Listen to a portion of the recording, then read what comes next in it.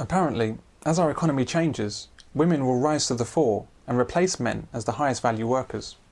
There was a female chief executive of a bank in Britain, and she said to me the single most important skill was listening. Really listening so you can understand where somebody's coming from and get them to buy in on a decision. And she said, really, emotional skills are now as important as being able to read a balance sheet.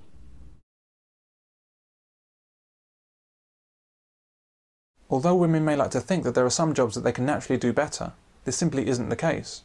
In general, the only way women rise to the top in organisations is when they're put there artificially to fill a quota and avoid government sanction. And I think this world in which one lives, in front of the screen where all barriers have broken down, would also extend to that most happy of pastimes, which is retail therapy. And that little brown jacket, I think. Women are not replacing men in the workplace because they're better workers or because they're emotionally superior in some way. That would be equivalent to believing that replacing the England football team with women might lead to them lifting the World Cup again, because women would play international football with more emotion. Instead, what's happening is that technology created by men is allowing lower quality and less capable workers in the shape of women to take a larger part in the workforce than would naturally be the case. As a consequence, higher value men are having to work harder to support this influx of women. Big business and government supports this because they want more people to be working and taxable, and women are easier to manipulate and control than men. He will not work for the state, he will work for his wife and children, and his loyalty will go to his wife and children. Men are mavericks, men are a nuisance. Men unionise, women don't. If you're looking at a capitalist society, you want fodder, which are the people who are going to do the work. As long as you employ women, you have a very malleable force, and you have a force that you can pay a lot less. As the women pour into the various jobs, including the legal profession, there are more women doctors, there's more women lawyers, so on and so forth. What happens is that you get a very unbalanced society, but a very obedient society. Does this mean you'd think that the government would support feminism for these reasons? Tacitly. I don't think anybody sits down with a slide and rule and says this is what we're going to do. I think largely what happens is now there are sufficient powerful women in, for instance, the Labour Party to virtually be allowed to do what they want to do.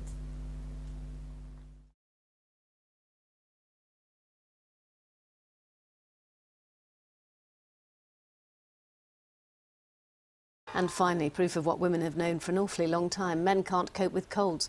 A survey has found that 1 in 3 men takes time off from work for colds compared to 1 in 5 women. Any man that works alongside women will know how ridiculous this sort of claim is. How often has she been late or away at the doctor's for women's troubles? No, but she won't be in this afternoon. What? Why not? How much do you know about gynecology? How often have you seen her crying instead of getting on with her work? You all right, Julie? You sure? Yeah. Tim, look after the desk. Come on. Let's go and have a talk. Oh, no, I can't. I've got to do some typing for Mr. Bridges. Or perhaps you haven't even seen her for a year while she's been on maternity leave. Men are far more often at work than women are, and are more useful to the employer and colleagues. But what can men say in the face of this sniping without belittling themselves? Look at this man caught in a crossfire. Fiona and I aren't saying anything about this at all because we don't want to be accused of men bashing. No, but bless them, they are more sensitive souls, and obviously that's why they get what we call man flu. It's pneumonia, a cold. Really. Yes, it's a responsible thing to do, not to come to work if you're poorly and infect everybody else. Yes, we're just showing social not. responsibility. Well, no, you absolutely stay at home and make not. everyone at home suffer. Just put the kettle on and be nice to us, just for a day. Just you put the kettle on. Did you hear that? 23 years, John Stapleton was saying earlier, not a day sick.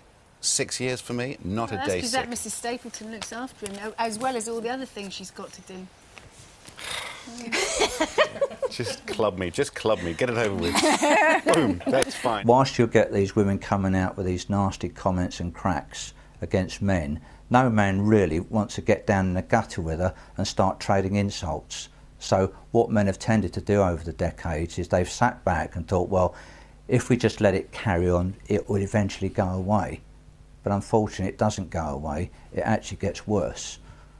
Indeed, Doris Lessing, who's a sort of feminist icon, wrote in The Observer a couple of 3 years ago, why are women doing this? Why are they demeaning men? And she actually said the most idiotic, ignorant woman can describe the nicest, kindest man in any way that she sees fit, and nobody says anything. And she was a complete loss as to understand why. And she hadn't realised, she's in her 80s now. And she just couldn't understand why has feminism chosen to go down this route. So that's why so many of these men have their sheds at the bottom of the garden to go down to and find imaginary jobs to do, or they go down the pub to get out of it, you know. And I think the mass of men think, well, if we just ignore this and if I just go straight to the sports page, I can ignore all the stuff in between. The media would have it that men are nothing without women, that we couldn't cope.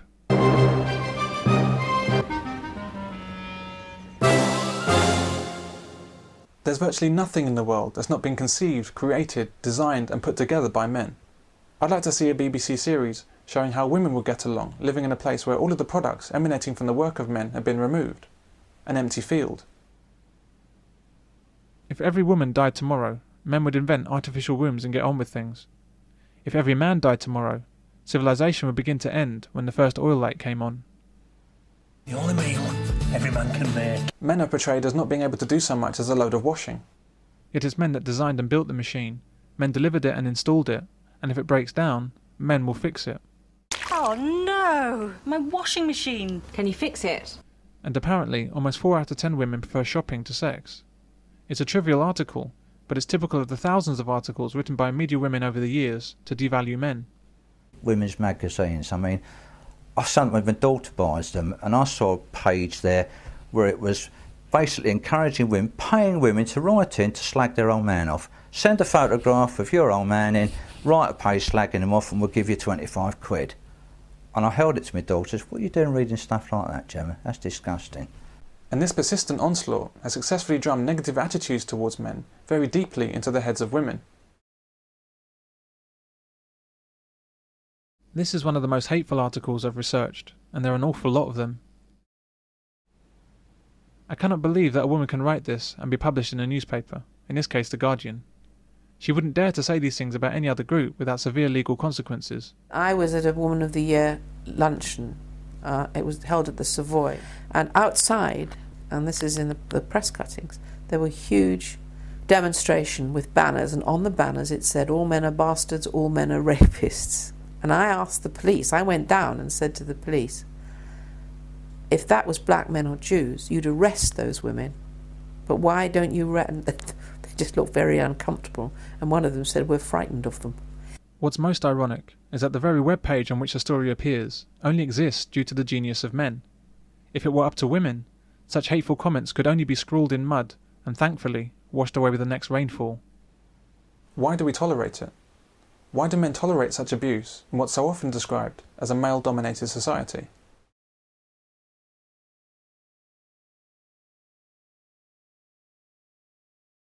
Well, right now I'm not sure there are any men out there who are actually capable of falling madly in love. A long time ago, I asked God to send me a decent man. I got Robert, Cedric, Daryl, and Kenneth. God's got some serious explaining to do. There are no good men. Now I read this article, and on average, there are 2 per state. There are plenty of good men. The vast majority of men are good men, many of whom are forced to deal with emotionally dysfunctional women. She's only a severely disturbed woman with a history of inadequacy and depression who lives on drugs and has suddenly realised she's facing a prison sentence. The large majority of popular films and series covers the full range of extreme criminal behaviour, perpetrated exclusively by men. Men are near universally portrayed as evil rapists, murderers, thieves, abusers and other assorted criminals. Men are serial rapists. This guy raped 5 women. 2 today. Men are sex slave trading paedophiles. The assumption is she was kidnapped by traffickers in the sex slave trade. She's 15, Jack. 15. Men beat their girlfriends. You ever fucking shut up? You just never shut the fuck up, do you, Ruby? Men try and murder their wives. What were you gonna do? I don't know. I don't know what I'm gonna do. Oh, guys like you always say you don't know what you're gonna do until you do it. I think you know exactly what you were gonna do. You were gonna kill your wife and child. Oh. Yeah. Men can't even be trusted to give a woman a lift without attempting rape. I really need to go to sauna. Hey, mi amor. Yo te llevo. Venga. Thank you. Y todo lo que tendría que hacer, lo podía hacer ahora mismo. En este carro.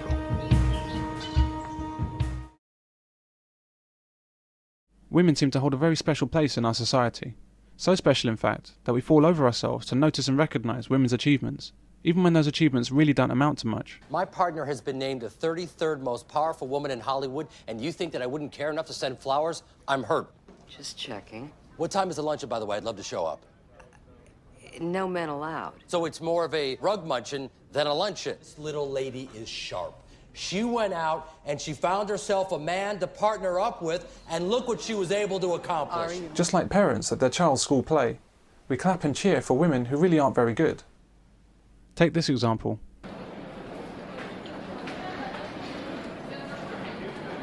What's this award about, and why are women singled out for it? I've never seen a men's award for technology. Does this mean that there are so many great women in technology that they need recognition for all their fantastic ideas?